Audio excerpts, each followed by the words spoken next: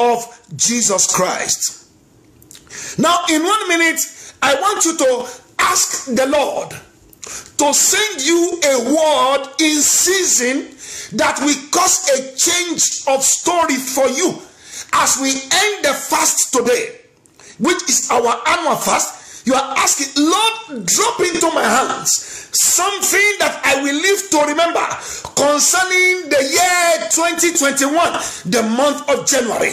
Open your mouth and pray that prayer. Jesus, drop into my hands now the master key that will make me to remember today, to remember this month, to remember this year, all through the days of my life. Open your mouth and pray that prayer right now. The Lord is listening to you. The Lord is listening to you. The Lord is listening to you. Let him hear your voice. Let him hear your voice. We give you praise, Jesus. We thank you, Master. We thank you, Master. We give you all the glory. Thank you, and thank you, and thank you, and thank you, and thank you. We exalt your name. In Jesus' mighty name we pray. Open your Bible with me to the book of Acts of the Apostles, chapter 16, from verse 16 down to verse 31. Somebody please put it there on Facebook Live. Acts of the Apostles, chapter 16, from verse 16 down to verse 31. Acts of the Apostles, chapter 16, from verse 16 down to verse 31. And I read, "And it came to pass, as we went to prayer, a certain damsel possessed with a spirit of divination met us, which brought our masters much gain by soothsaying. The same followed Paul and us and cried, saying, These men are the servants of the Most High God, which showed unto us the way of salvation. And this she did many days. But Paul, being grieved, turned and said to the Spirit, I command thee in the name of Jesus Christ to come out of her. And he came out of her the same hour. And when our master saw that the hope of their gains was gone, they caught Paul and Silas and drew them unto the marketplace, unto the rulers, and brought them to the magistrates, saying, These men, being Jews, do exceedingly trouble our city, and teach customs which are not lawful for us to receive, neither to observe, being Romans. And the multitude rose against them, and the magistrates rent off their clothes and commanded to beat them.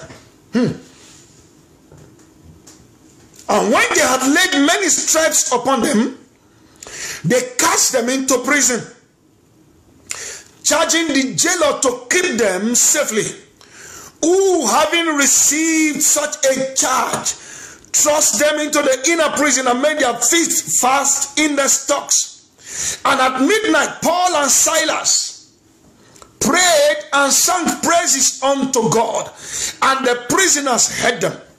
And suddenly there was a great earthquake, so that the foundations of the prison were shaken. And immediately all the foundations, all the doors were opened, and everyone's bands were loosed. And the keeper of the prison, awaking out of his sleep and seeing the prison doors open, he drew out his sword and would have killed himself. supposing that the prisoners had been fled. But Paul cried with a loud voice, saying, "Do thyself no harm, for we are all here." Then he called for a light and sprang in, and came trembling, and fell down before Paul and Silas, and brought them out, and said, "Sirs, what must I do to be saved?" And they said, "Believe on the Lord Jesus Christ, and thou shalt be saved, and thy house." Let us pray. Sweet Holy Spirit of God, we thank you, we bless your name for such a time, for such an hour as this. We understand from scriptures, for it is written, all scripture is given by the Holy Ghost. Therefore today, in the name of Jesus Christ of Nazareth, that Holy Ghost, you will breathe upon us today. You will grant us access to revelations from your word. In the mighty name of Jesus Christ, you will cause us to experience a transformation, a turning and opening via your word today. In the mighty name of Jesus, we ask that you grant us understanding from your word, that we result in the opening up of our heavens today, in the mighty name of Jesus. We thank you, sweet Holy Spirit. Thank you for your word. Thank you for your love. In Jesus' mighty name we have prayed. If your amen is loudest out there, your miracle is next on the line today. Today we continue on our series exploring the extraordinary power of praise, and then we are doing part 4. Exploring the extraordinary power of praise, and we are doing part 4 today. Exploring the extraordinary power of praise, we're doing part 4 today.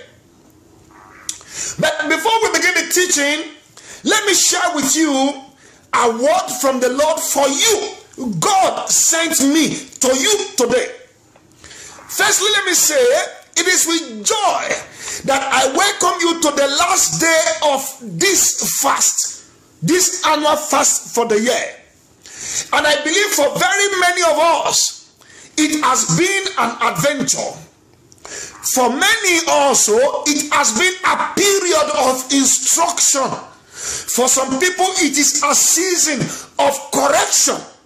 But in whatsoever way it has been for you, I want to assure you, my God, that God's word, everything concerning you, is falling into pleasant places for you today, in the mighty name of Jesus Christ. But you might say, Apostle, I could not follow well. I was sick. I think I could not do every day. I did only some days. This is the good news.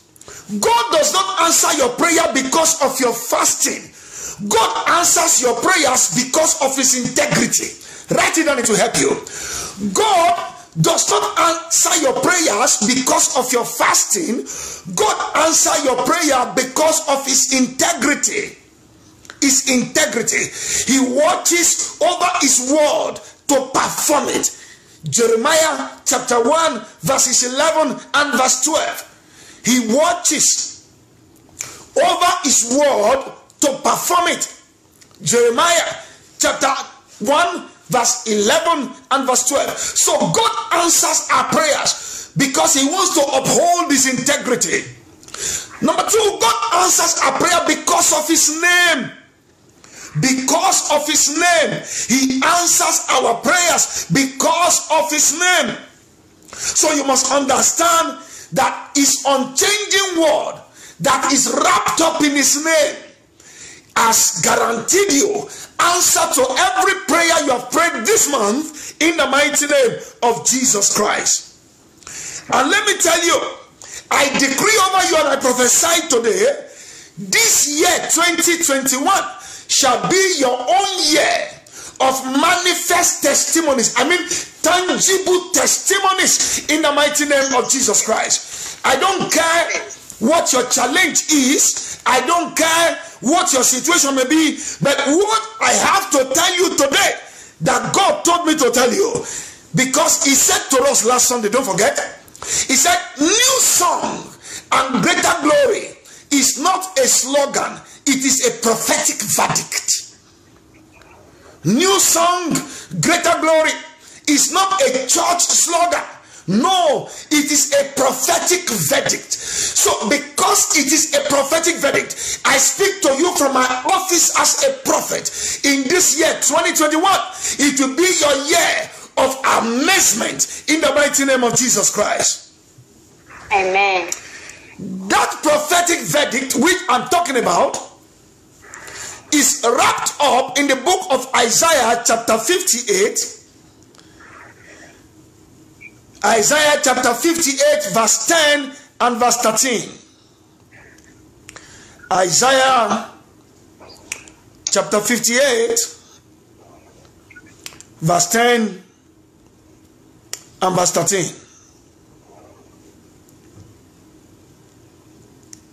Because please understand, every promises of God is tied to your obedience of an instruction.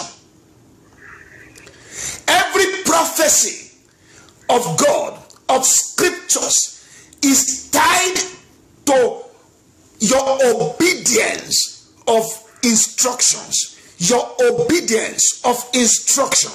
Your obedience of instruction. So in that Isaiah chapter 58, these are the instructions of God and the promises of God wrapped up together in that scripture.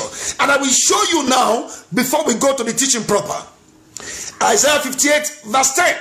You have fasted for 21 days. But what else do you need to do for you to enjoy the profits of fasting and of prayer? Verse 10, Isaiah 58, not 53. Isaiah 58, 5-8. Verse 10. And if thou draw out thy soul to the hungry and satisfy the afflicted, then shall the light rise in obscurity, and thy darkness shall be as noonday.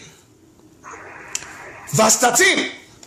If thou turn away thy foot from the Sabbath, from doing thy pleasure on my holy day, and call the Sabbath a delight, the holy of the Lord honorable, and shall honor him, not doing thy own ways, nor finding thy own pleasure, nor speaking thy own words. Verse 14.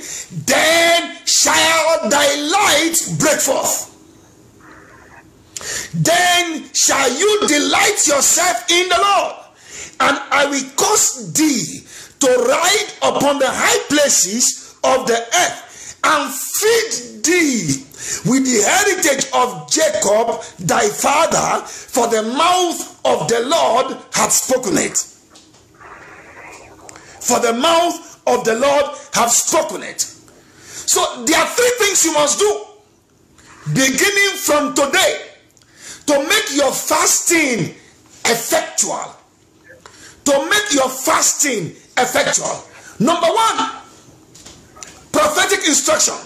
You must take care of the needy. You must take care of the needy and the less privileged. You must take care of the needy and the less privileged. And you will begin to do that with your family.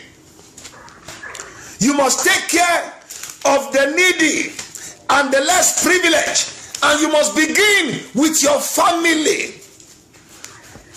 You can't begin to spend money on people outside and then your family members are in penury. It is an anathema. You must take care. It is God's commandment. You must draw out your soul to the hungry You must take care of the afflicted, those who are going through challenges. Proverbs chapter 19 and verse 17. Proverbs chapter 19 verse 17. Hear what the word says. Proverbs 19 verse 17. He that hath pity upon the poor lendeth unto the Lord. Proverbs 19 17. He that hath pity upon the poor, he lendeth unto the Lord. And that which he hath given, the Lord will repay him again. That which he gives to the poor. And you know, that which you have given to the poor, God will repay you again. And when God wants to repay you again, he repays you in multiple folds. In multiple folds. So it is very important. You must give to the poor.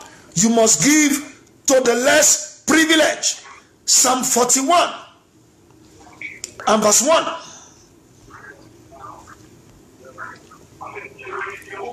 Psalm 41 and verse 1. Psalm 41 and verse 1. Blessed is he that considereth the poor. The Lord will deliver him in the time of trouble. Blessed is he that considereth the poor. The Lord will deliver him. So your deliverance is tied to your helping the poor, the needy, and the less privileged. If you turn away your eyes from them, and you said, okay, I give only my tithe, I give my offering, that is enough. My dear, you are deceiving yourself. Your deliverance is not wrapped up in your offerings. It is worship that you are doing. But when you want to provoke your deliverance, you must give to the needy and the afflicted. Psalm 41 verse 1. Blessed is the man that considers the poor. He is always thinking about them, how he can solve their problem, how he can help them, whether they be members of the church, whether they be members of their family. It means to say, as much as God blesses you, you must consider the poor in your family, in the household of God, and then outside the church. You cannot go and give outside when a member of your church is in hunger. That is wickedness. That is, you cannot pretend to be serving God and then you are not giving to the needy. So you need an understanding. Proverbs chapter 22 and verse 9. Proverbs 22 and verse 9. He that hath a bountiful eye shall be blessed, for he giveth his bread to the poor. He giveth his bread to the poor. So when you give to the poor, oh my goodness, you are entitled to the blessings of God, as written in Isaiah chapter 58 and verse 14. Giving to the poor opens up your heavens. He that giveth to the poor, he lendeth unto God, and that which is given shall be given back to him. And I trust God. God will give you back in a multiplied fold. He gives you back in a multiplied fold. So when you give to the poor, you open up your heaven. And what does that mean?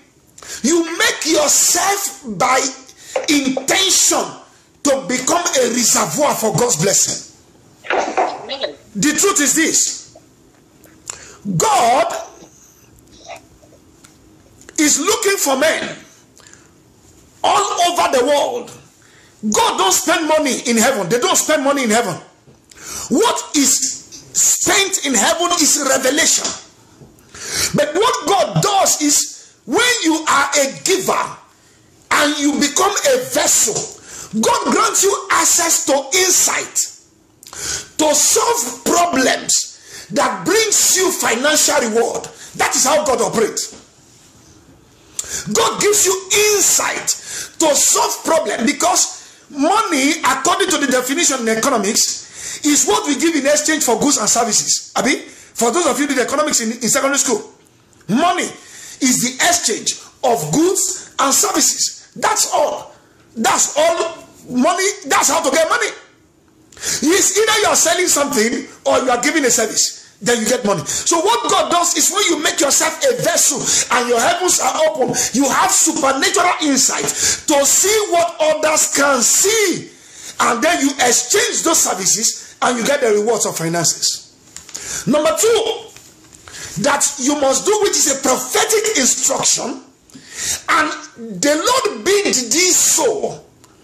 God give you this command today, is you must honor God by investing massively in God's work and God's agenda and God's business. You must invest massively. Massively. You must invest massively in God's work, in God's business, and in God's agenda. You must invest in it massively. Because, hear me, beloved of God, there is an outpouring right now of finances from heaven. There is an outpouring of the Abrahamic order of blessing. Write today's day down that this man said so to you. There is an outpouring of the Abrahamic order of blessing. And I am showing you one of the ways to connect to it. You must invest massively in God's work, in God's business.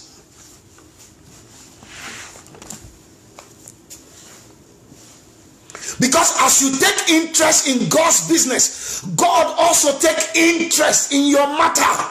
He becomes his personal challenges.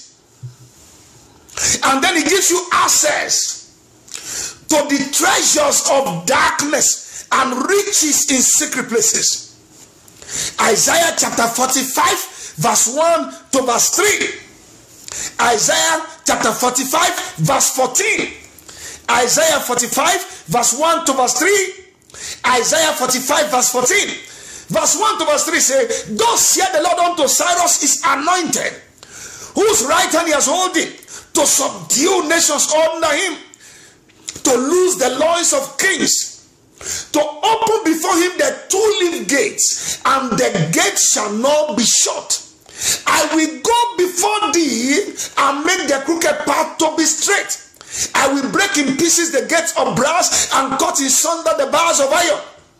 I will give to thee the treasures of darkness and hidden riches of secret places.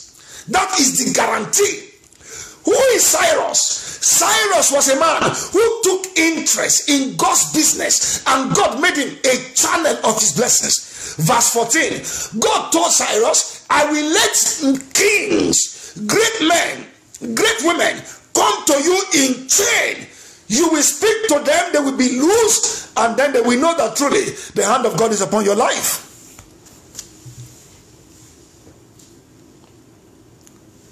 You must honor God. Many of us, we sing this song. I will dance like David danced. I will sing like David sang. But can you do what David did? Jesus told the children of Israel in John chapter 8. They said, we be the children of Abraham. And then Jesus told them, if ye be the children of Abraham, do ye now the works of Abraham. If you want to be like David, you must do the works of David. David is anointed. He was a priest, he was a prophet, he was a king. But he was not just these three. He had a soft spot in the heart of God. But most time we think it is only because David was a man of praise. No, David was a man who catered for the poor.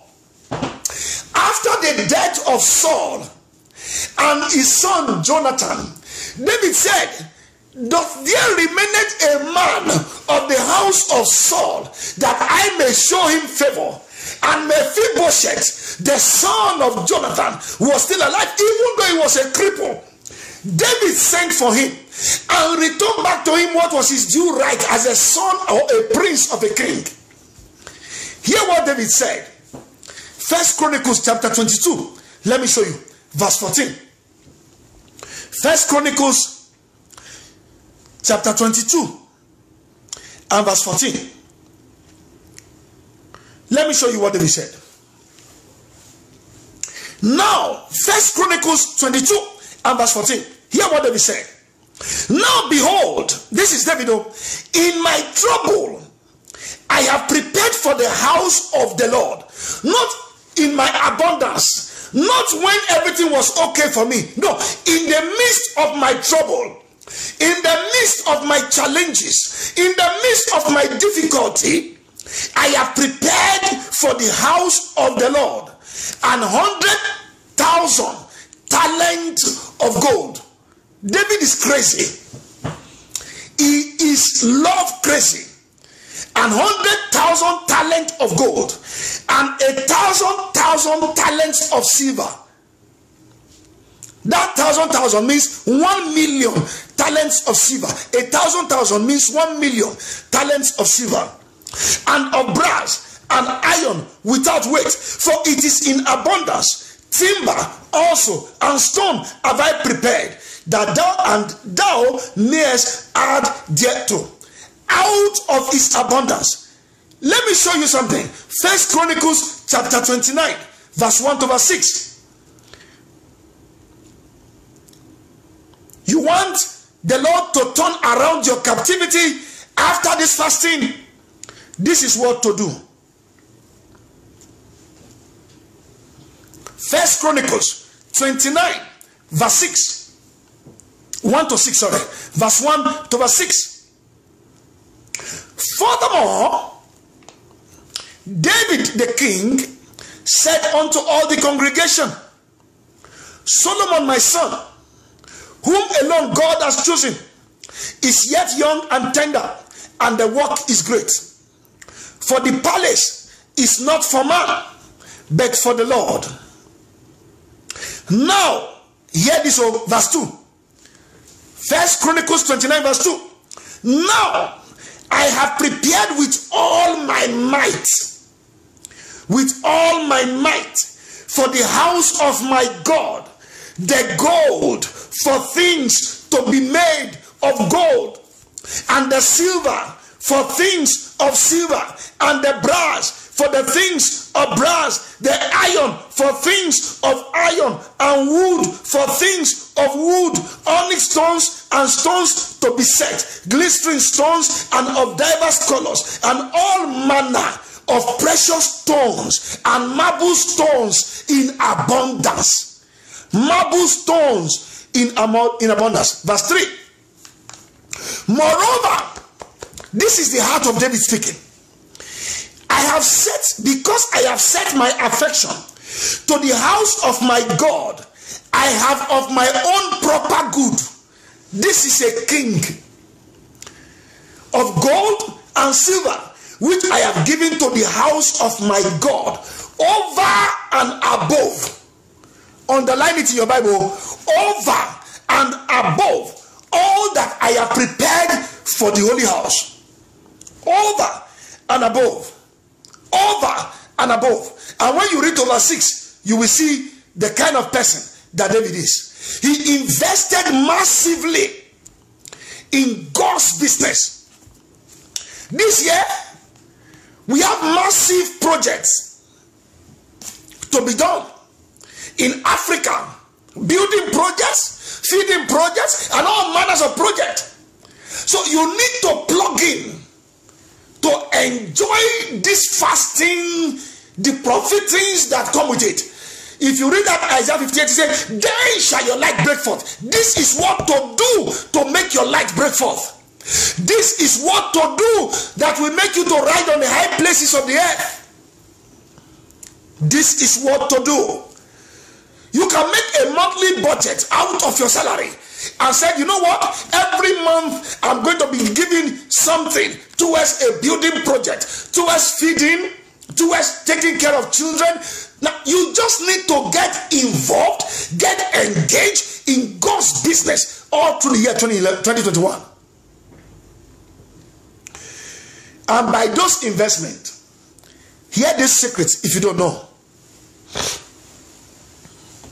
You are writing a covenant in the name of your children. When you invest in God's business, God told David, because of all these things you have done, my name will not be removed from Israel. Your seed will always sit on this throne forever.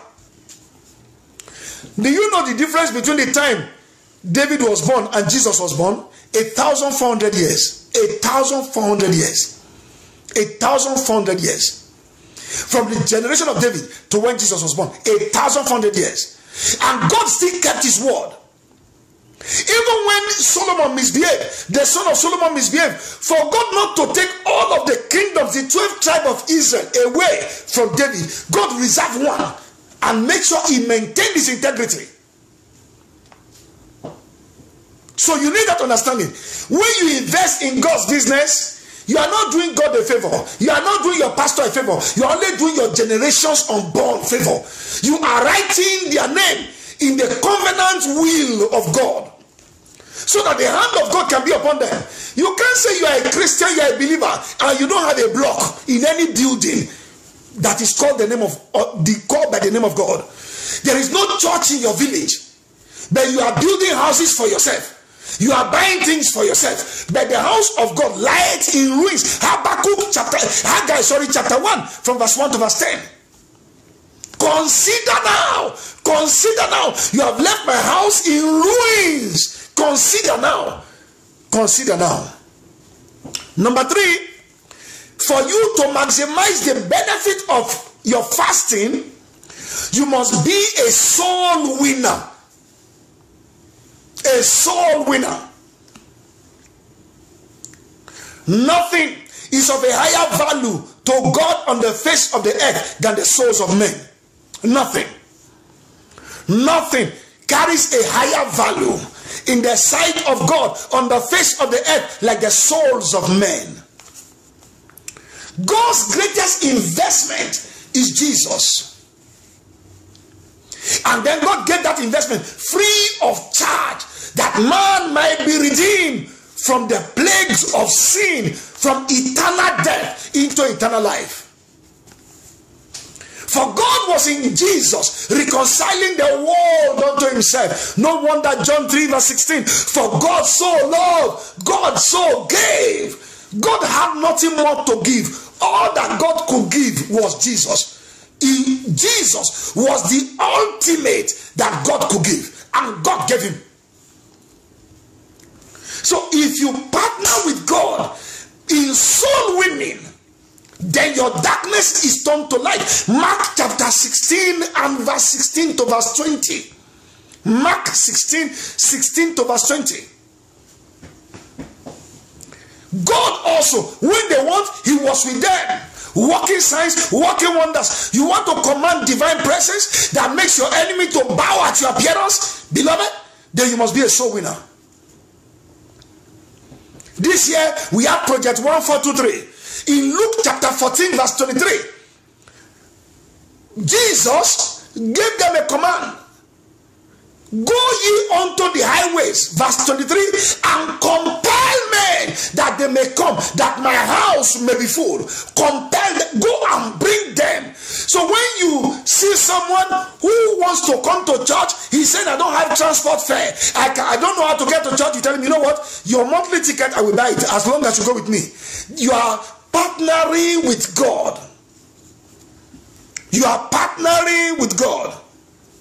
And it is a command, though. It is not if you like. No, it's a command. Go ye and compel them to come, that my house might be full. And so once you do that, there's nothing else. You can invest in flyers. Pay for the printing of the flyers. You can invest in banners. You can invest in crusades and say, you know what, I can't preach, but I can sponsor a preacher. That is how to do it. I remember in 2014, I wanted to hold a crusade, and the Lord raised up someone to be a blessing. He was not to be in the crusade. He could not come, but his money got so saved and got the name of Jesus glorified. That is how to do it. If you do these three things I've told you, what are the results you will get? Let me show you that. Because we are motivated by understanding the benefits that accrue to us when we know what to do. Number one, and those benefits, you will see them in Isaiah 58 verse 11. Put it out there, Facebook Live. Isaiah 58 verse 11. The benefits of this prophetic instruction. Isaiah 58 verse 11. Isaiah 58 verse 11. Hear what it says. And the Lord shall guide thee continually. The Lord shall guide thee continually. So when you do these three things, number one, you will enjoy divine guidance. You will enjoy divine guidance. And the Lord shall guide thee continually. You will enjoy divine guidance.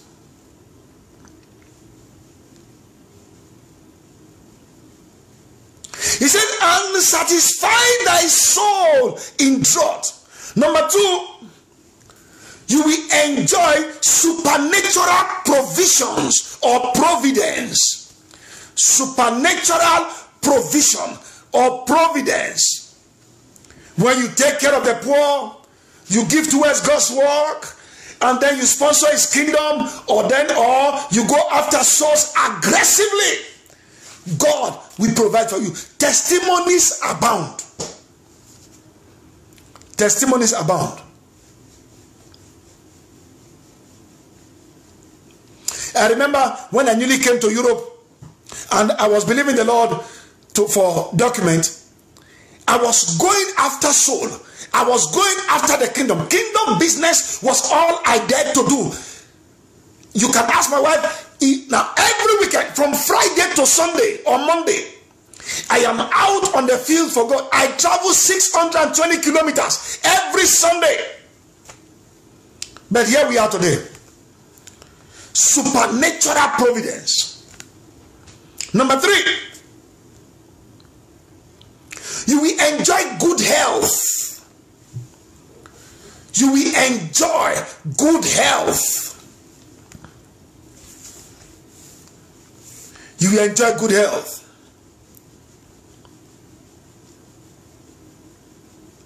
Good health is a function of what we do, not just of what we eat or the medications we take.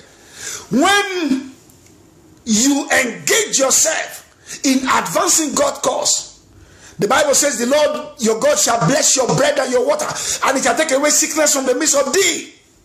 He will take away sickness from the midst of thee. You will enjoy good health. Number four, you will experience fruitfulness on all sides. You are not permitted to be barren.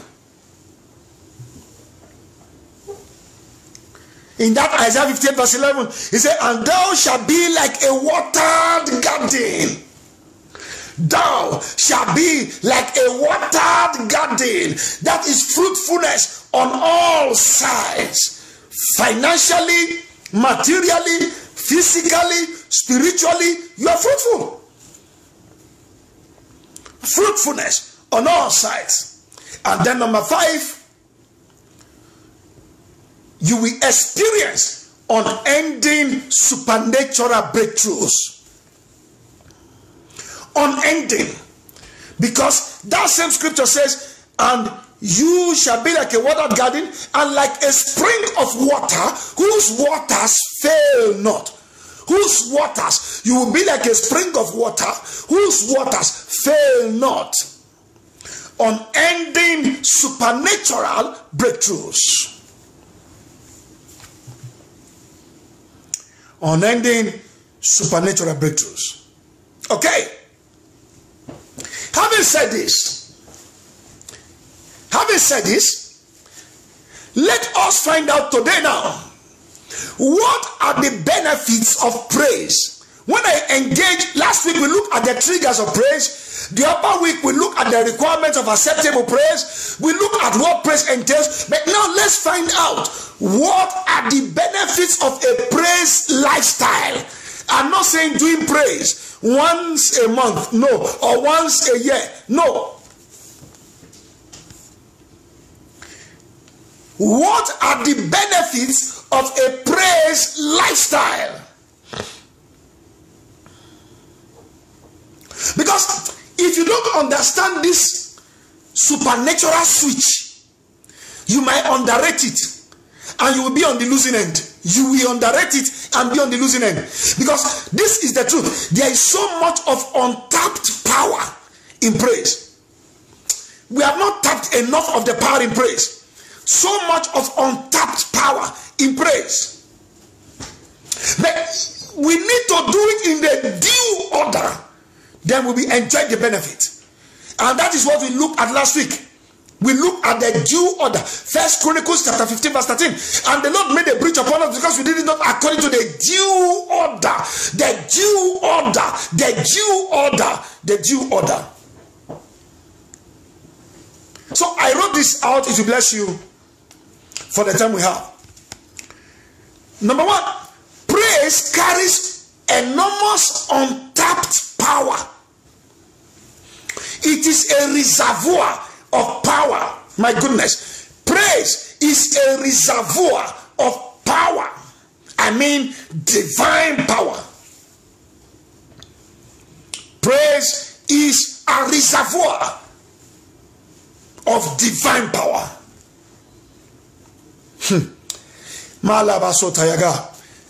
When a man, he lives a praise lifestyle, he is a dynamite.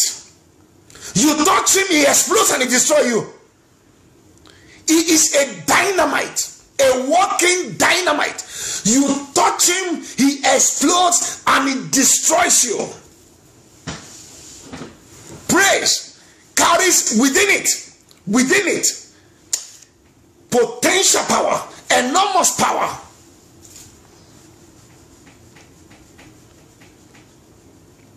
Number two, write this down. When you live a lifestyle of praise, you become God-full. You are full of God. You become God-full. You become God-full. You become God-full. When you live a lifestyle of praise, you become God-full. And when you are God-full, you become wonderful. That is it. When you live a lifestyle of praise, you become so full of God. And because you are so full of God, your environment, your circumstances, your life, your business, your children, everything that concerns you, they result in wonders. Number three, write this down. Praise ruled men are pathfinders. When you see a man of praise, that is a pathfinder. That is a record breaker in the making. A man who is living a lifestyle of praise is a pathfinder. You know why? The man has access to God's heart. So he knows what is to be done part time. God is revealing every step to the man. He has access to the mind of God.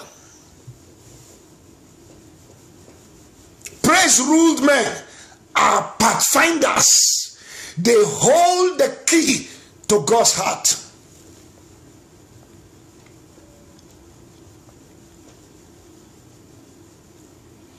Number four, praise is a covenant way for continuous change of level. Praise is a covenant way for continuous change of level. Praise is a covenant way for continuous change of level. The man David is a typical example. David had every odd working against him. He was the 11th child of the family. He was at least to be considered. He lacked the physical features of a king. He lacked the characteristics of a king. He was not a soldier. He was a shepherd. He has never been in the army. He has never handled any weapon. But he was just a man. I can imagine in my mind, in my spirit man, when David is in the field with his father's sheep, how David will dance at the end of the sheep, the end of the field, to the other end. I imagine in my mind, in my little mind. And then God said to himself, I think I like this guy. He is after my heart. He thinks like me. He knows what I want. He knows what pleases me. And boom, God releases upon him immeasurable graces. Immeasurable graces. That's what God did. And if you must matter in this end time agenda, there is an end time agenda. If you must matter, you must be a man of praise. You must be a man. I'm not saying you do praise occasionally. No, you live it as a lifestyle. I heard the story of a great man of God in Nigeria. Mike Murdoch came to Nigeria and he visited. And from one place where they went to the other place, this great man of God today has said, praise the Lord. And Mike Murdoch told the man of God, I have heard you say praise the Lord more than 52 times. I've counted 52 times. You said praise the Lord. Hallelujah. So you need that understanding. A lifestyle of praise will endear you to the heart of God, and you will matter because of it. You will matter. David is an example of men of praise. Don't you see the guy? David is dangerous. In 1 Samuel chapter 16, he was just anointed king. In 1 Samuel chapter 17, the father told him, go and meet your brothers, go and give them bread and cheese. He came and he could hear the man called Goliath speaking terrible things. And then something stirred inside of him. And he said, who is this uncircumcised Philistines? Who is speaking ill concerning the armies of the Lord of hosts? His brother said, shut up. I know. I know. And David says something powerful in that scripture. Is there not a cause for it? Did God not bring me here for a reason? So he was a man of praise, fulfilling purpose, fulfilling the mind of God per time. And we saw the characteristics of a man of praise in David. He was valiant. He was bold. He was wise. He was anointed. So when you are a man of praise, you become valiant. You are bold. You are bold. You are bold. You become wise. The servant of David said, and thou know my servant, my Lord David. He is as wise as an angel. He has capacity to know all things. 2 Samuel chapter 14 verse 20. Thou art wise as an angel. And he was anointed. He was anointed. Very anointed. David, on one time, he wanted to go to a battle. There was no prophet around. He told them, bring me an ephod. Bring me an ephod. Let me by myself consult with the Spirit of God. And then the Holy Ghost gave him direction. So you need that understanding. You need that understanding. David was so anointed. He was conducting deliverance for Saul. Do you know? David was so anointed. He was conducting deliverance for Saul. 1 Samuel chapter 16 verse 23.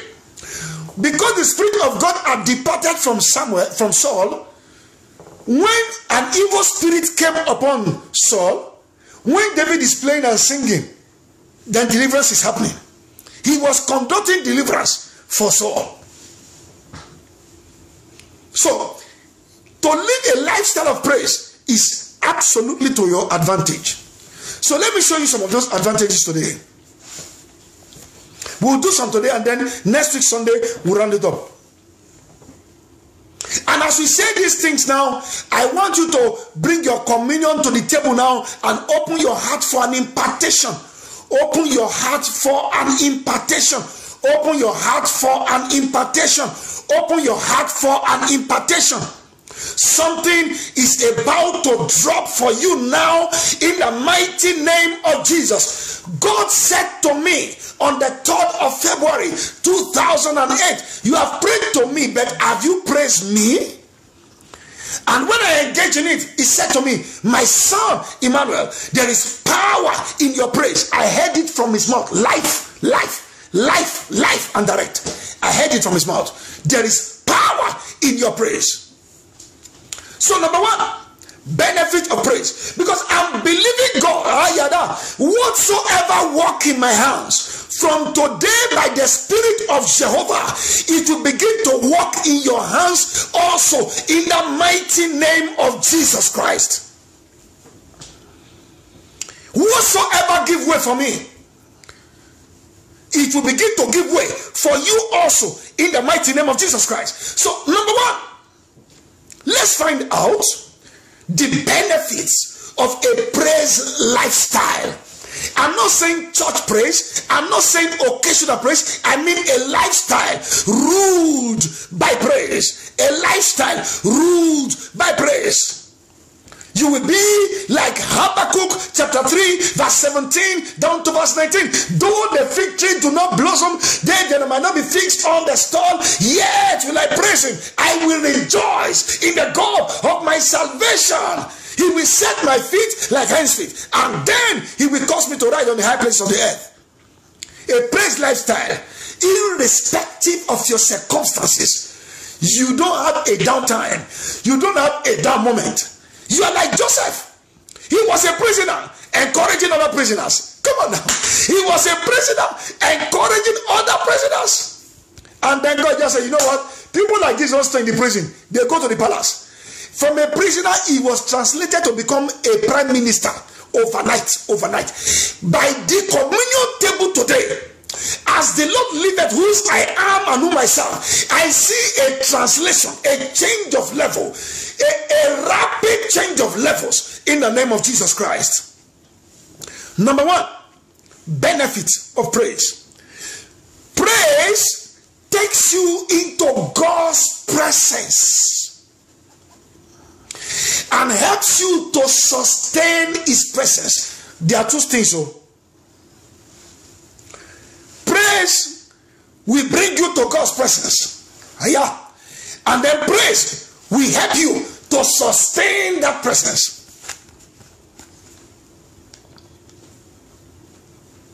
Praise will take you to God's presence.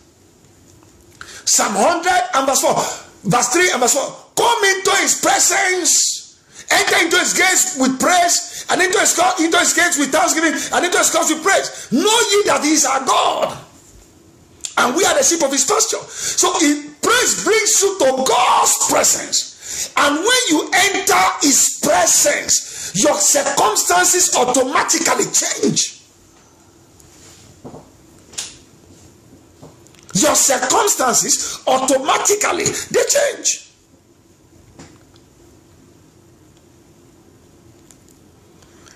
Second Chronicles chapter 5 verse 11 to verse 14. Praise take you to God's presence. And you need God's presence in a wicked world which you live in. This world is wicked. Psalm 74 and verse 20.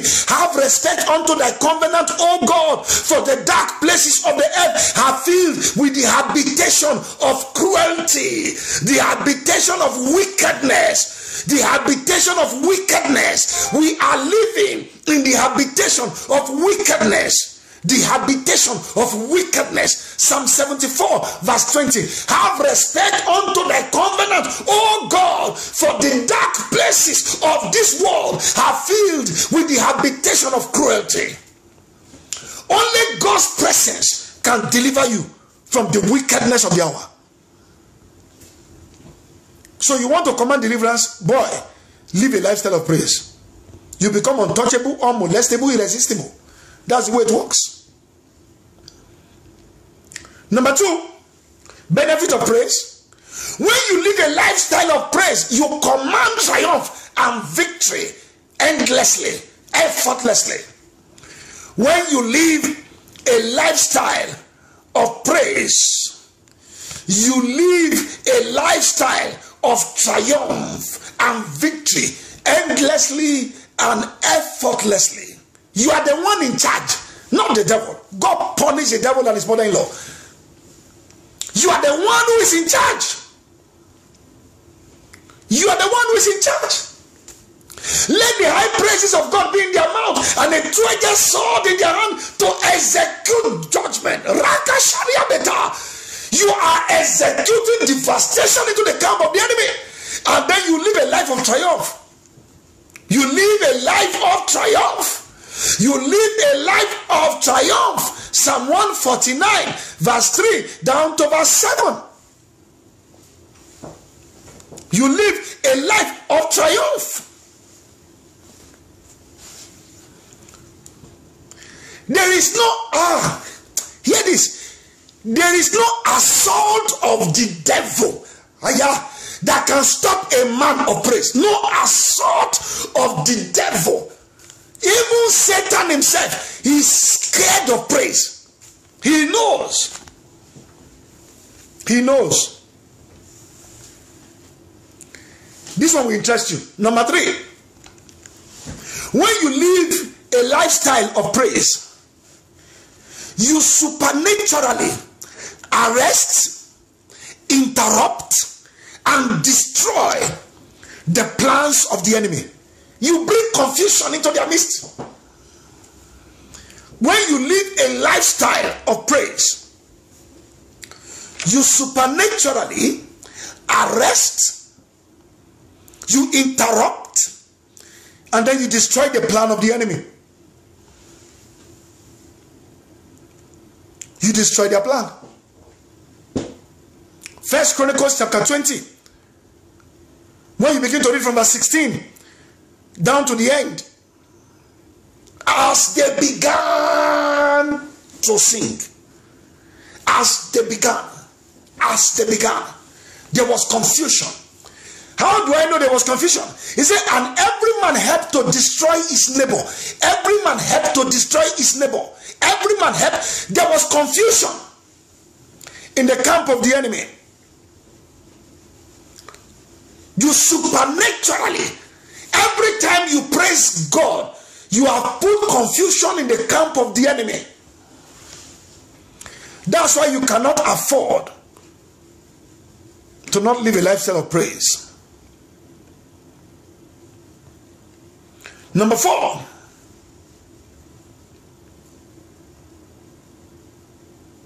Benefit of praise. Praise open up for us a covenant gateway of the floodgates of heaven. When we engage in praise, there is a covenant that is enacted, and then the floodgates of heaven is open. The floodgate is open. The floodgate is open. When you engage in praise, the floodgates of heaven is open to you. It's a covenant. It's a covenant. The gateway of blessing, the gateway of triumph, the gateway of peace is open to you. And number 5 for today.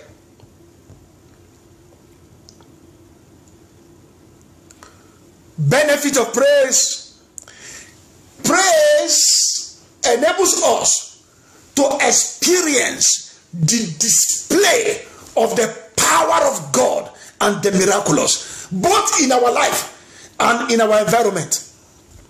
Both in our life and in our environment. So every time I'm praising God, I am invoking the display of the power of God. Exodus chapter 15 and verse 11. Who is like unto thee, O God, who is like unto thee? among the God who is like unto thee, glorious in holiness, fearful in praises, doing wonders. Doing wonders. Exodus 15 and verse 11. Doing wonders. Doing wonders. When you live a lifestyle of praise, you invoke the display of the power of God. I found out something very interesting.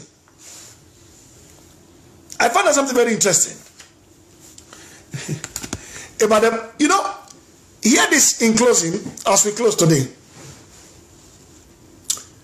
The toughest battles in the Bible, as I did my research, were all overturned by the power of praise. The toughest battles in the Bible. And I'll give you about 6 of them. One of the toughest battles in the Bible was the crossing of the Red Sea. It was praise that opened up the Red Sea. You say, man of God, how do you know? But Exodus 14 told us that Moses lifted up the rod. Yes, that is true. But while Moses lifted the rod up, something was happening under. How do I know? Psalm 114 from verse 1 down to verse 7. When Israel went out from a strange land and Judah, now praise was his sanctuary. The sea saw the presence of God and it fled. And God was asking him, what ailed thee, O sea, that you fled? Why are you running like a lamb, O ye hills and mountains? So the Red Sea opened up at the instant of praise. The Red Sea opened up at the instant of praise. Psalm 114 verse 1 down to verse 7. Number 2 battle, strongest battle in the Bible, was the wall of Jericho. Joshua chapter 6 from verse 1 to verse 20. They went around the wall. According to the description of the Bible, the wall of Jericho, 6 cars can drive on it simultaneously. 6. I don't think there is a racing field that can take 6 cars. 6 cars simultaneously at the same time. So even if the wall fell on the ground, it was still a wall. But when they made a shout, the wall sank. Every man went over it to the other side. Number 3, the battle of Jehoshaphat with the Moabites in 1 Chronicles chapter 20. 3 nations came out against one nation. There was no way Jehoshaphat could survive it. He knew. That was why he went to cry to God. Oh God, we have done all we know how to do. Will you not help us? Will you not judge them? And then boom, the Spirit of God should have told Jehoshaphat, you should fast and pray. You should cast and bind. But no, he told them, you need to sing and to praise me. And as they began to sing, God took over. As you begin to sing today, I see God take over your battles, fight your battles, and win your battles in the mighty name of Jesus Christ. Number 4 was the opening of the prison door for Paul and Silas. There was a plan to kill them. There was no way of escape. The only way of escape for them was praise. And Paul understood the dynamics of praise. And as they began to praise, the other prisoners heard them. And I want to believe in my spirit, man, as it is the nature of man. You know, maybe inside the prison they were thieves, they were robbers, they were people who committed rape and all those things. And when they hear Paul and Silas, they are singing, they are praising God. They say, look at all these idiots. They know they will never leave here. They don't know anything. They were mocking them. But this is what praise does. Every time people mock you, when you engage in praise, God makes you. And Jesus told them, follow me and I will make you. It takes the making of God on the face of the earth to be a man of impact. So praise solved that issue. It did not just solve the matter, it gave them a promotion. Number 5, another battle was the battle against death. Only praise can humiliate death. Only praise can humiliate death. Only praise can humiliate death. Only praise. Jesus came to the tomb of Lazarus, John chapter 11 from verse 1 down to verse 40. And when Jesus came there, he did not cast out the spirit of death. Jesus said, Father, I thank you. I know you hear me. He understood that praise is omnipotent. I thank thee. So I came to this conclusion by my understanding. Praise carries resurrection power. Praise carries resurrection power. It can bring back to life anything that is dead. Praise carries resurrection power. Praise carries resurrection power. Praise, I don't care what is called dead. Your womb, your body, your business, your life, anything called dead. As you engage in praise, as you have praised God this month, I see them jack back to life in the mighty name of Jesus Christ. Number 6, toughest situation faced by Jesus again is the feeding of the 5,000 in the book of John chapter 6. How can Jesus feed 5,000 people in the wilderness? And he asked Philip, Philip, how do you think we can feed this? Philip said, oh God, you must be joking. We're in the bush. In the bush here, there's no food to eat. Even if we send people to town to go and buy food, 200 penny worth of bread can't feed this multitude. And you know when the Bible tells us 5,000 men, in every crusade, women are more. So women are always times 2 of a man, and then with their children. So times 2 of the men is 10,000. With, if you say one family has a child, that is 5,000 children, 10,000 women, 15,000, 5,000 men, 20,000 people in the wilderness. And then Jesus took 5 loaves of bread and 2 fishes. Father, I thank you. I know you hear me always. And then supernaturally there was increase. Bread was multiplied inside the basket. If you praise God for the little, that little you have will soon become surplus. That's what praise does. So you must not look at your situation. You must look at the word of God when you engage in praise. So no matter how tough your battle is, praise is the answer. No matter how tough your battle is, praise is the answer. And thank God today as we are rounding up, we are taking the communion. There is so much of revelation in the communion table.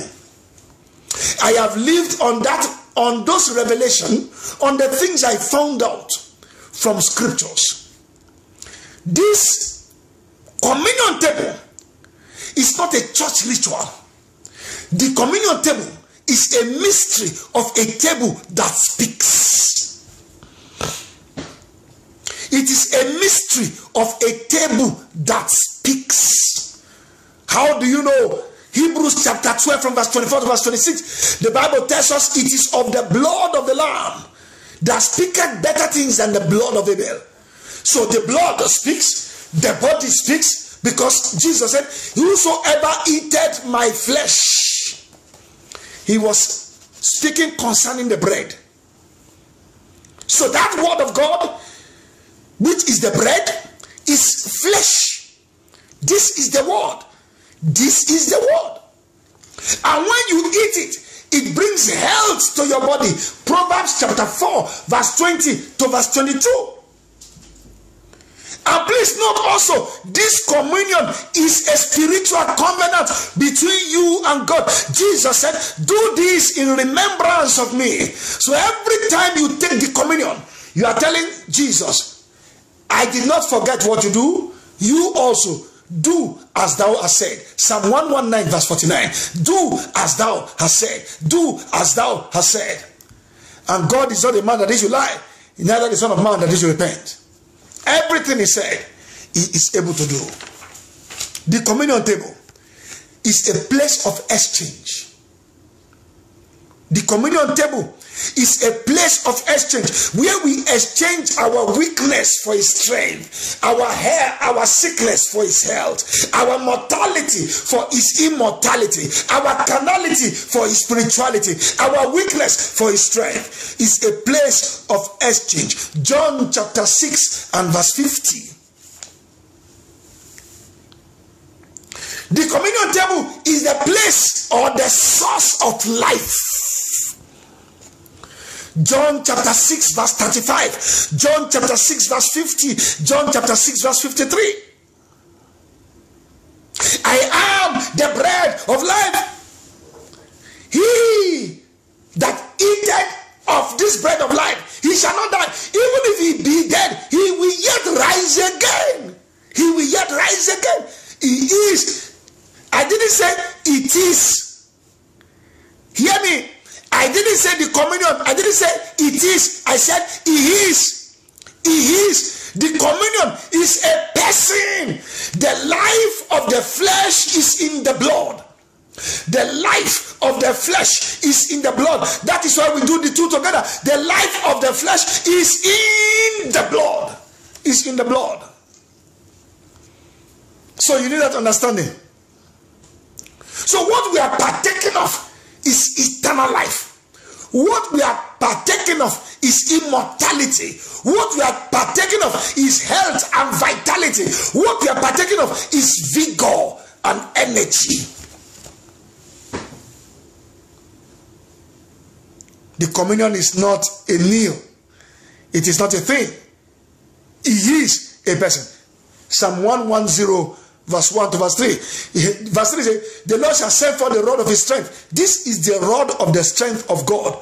Exodus chapter 4 verse 17. This is the rod of God. This is the rod of God. So when I take it in, it goes to locate whatsoever is the rod of the enemy. And like the rod of Aaron swallowed up the rod of the Egyptian, this rod goes there to swallow them up. It absorbs them. It sucks them up. Is it diabetes? Is it hypertension? Is it sick, any kind of sickness? Is it have menstrual pain? Is it a fibroid or fibromia? This has the capacity to neutralize it. And I see that power manifestly come to play in your life today in the mighty name of Jesus Christ. The communion table, finally, is the healing balm of God. It is the healing balm of God. When you take it, you find healing. I got a revelation many years ago about the man called Smith Wigglesworth. And I went to read everything I could lay my hands upon about Smith Wigglesworth. And I found that Smith Wigglesworth, though he was uneducated, he was an illiterate plumber. But God used him so mightily. He was so anointed, his wife died. And I read that he took the dead body of his wife and placed it on the wardrobe and told the wife, I command you now, come back to me. And the dead woman came back to life. And then God told him, Smith, I want her to come be with me. And then Smith laid down the woman again, and the woman gave up the ghost. You need to understand the dimensions of grace. What was his secret? He was partaking of the communion. Then, boom, the spirit of faith came alive in him. He could believe God for anything. He did strange workings of miracles. People with tumor, with cancer came. He will give them blow in the tumor places. Boom, and the tumor will disappear. He was a weird man. Weird man. But yet, with faith to move any mountain. So when you partake of the communion, you are connecting with the faith of God, with the power of divinity. In 1 minute now, lift up your voice and begin to make demand on what you want the communion to do for you today. Open your mouth and begin to pray now. Open your mouth and begin to pray. Declare ye that ye might be justified. Declare ye that ye may be justified. Declare ye that ye may be justified. Declare ye that ye may be justified. Open your mouth and speak to God. As I take this communion, the Bible speaking, Elijah, he ate angels' bread. He went in the strength of angels' bread for 40 days. This is the body of the Son of God. This is the flesh of God himself. This is the body of God himself. You can go in the strength of this meal all the days of your life.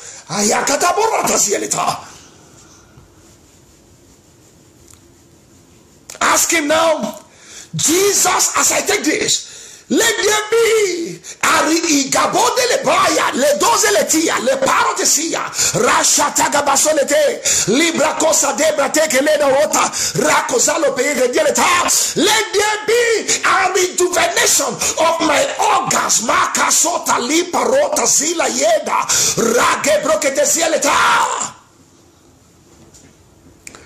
Let the fire of God burn every shaft in my body, every shaft, every shaft, every shaft, every shaft, every shaft, every shaft in your body. Ask the fire of the Holy Ghost as you take the word to burn it up.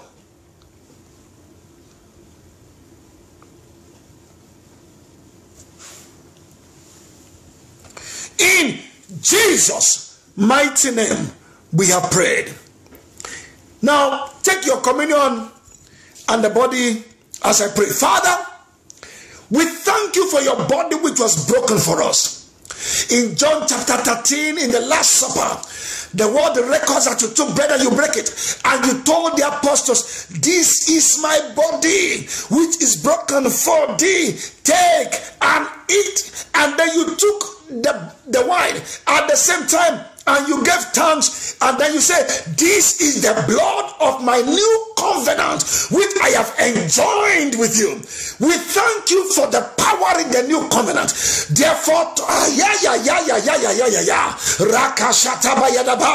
Father, therefore, today as we partake of this covenant, as we enter into this covenant with you concerning the year 2021, in the name of Jesus the Christ, let there be manifestation of God likeness in every man in the name of Jesus Christ. Let the life of Christ be formed in your people in the mighty name of Jesus Christ. Let anyone suffering from any form of affliction, you foul spirit of diabetes, foul spirit of high blood sugar, foul spirit of hypertension, foul spirit of miscarriages, I curse your roots now in the mighty name of Jesus Christ. I decree healings. I decree healings. I decree healings in your body.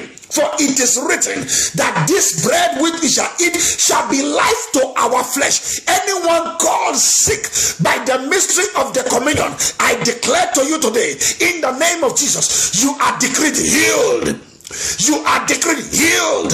You are decreed healed in the name of Jesus. Every form of menstrual hardship, every form of barrenness, I decree your time expires now in the name of Jesus Christ. From this day, begin to manifest the God kind of life that His name alone, Jesus, will forever be glorified. Thank you, Heavenly Father. Blessed be your name. In Jesus' mighty name, we have prayed. Amen. Now, break the bread now, beloved. Break the bread now.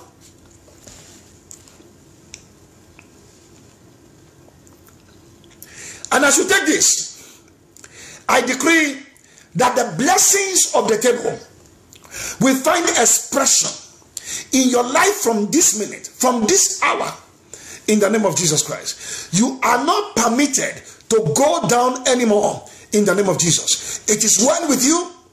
It is well with your household. In Jesus' mighty name we pray. Amen. Now take the communion. Give Him thanks now. He has done great things. Give Him thanks. Give Him glory. Give Him honor. Give Him adoration. We have heard from the throne of heaven today, and we believe that God's word will not fall to the ground. God's word we find expression in our lives. Give him praise and give him glory. Give him praise and give him glory. Give him praise and give him glory. Thank you, Heavenly Father. In Jesus' mighty name, we have given thanks. Amen. I pray for you now. As you go forth today from this service, I pray that the grace of God, which passeth all human understanding, goes forth with you to color your destiny all through this year in the mighty name of Jesus Christ. The grace of God that makes a man to be acceptable is released upon your life today in the precious name of Jesus. As you anoint yourself with your oils in your individual houses today, I pray that the mark of God will come upon your life, upon your family, upon your businesses. In the precious name of Jesus, no power of the enemy is permitted to afflict you anymore in the name of Jesus. This year, because of the anointing, it is written in the book of Isaiah chapter 25, he says, and on that day his body shall be taken away from off thy shoulders. Today the burden of the enemy shall be taken away from your shoulders. The yoke of the wicked, as the anointing comes on you today, shall be broken in the name of Jesus. I command everywhere the sole of your feet shall tread upon, God will give to you for a possession. This year, God will direct your path. This year, God will order your steps. This year, God will give you favor. This year, God will cause you to be blessed in the mighty name of Jesus. As you walk in obedience, as you walk in the obedience of prophetic instructions from the mouth of God this year, you will not be disappointed. You will not see shame. You will not see shame. You will not see shame. You will not see reproach. Those who have mocked you in time past, as the Lord liveth, whose prophet I am, they are coming to celebrate with you this year in the mighty name of Jesus Christ. Before the end of this year, everything you lay your hands upon to do, they shall prosper. Nothing is permitted to die again in your hand in the name of Jesus Christ. I pray for you today, the same oil of supply which I enjoy supernaturally, may you from this minute begin to enjoy the grace and the oil of supernatural supply and providence in the name of Jesus Christ. From this minute henceforth, may the God of heaven become your reward today. It will come to pass. I decree it will come to pass, because he said to me, see, I've touched your tongue with a coal of fire, as you said we say. Therefore today I decree you are blessed in the name of Jesus Christ. And because I have called you blessed, no man, no cause can stand against you anymore. So shall it be.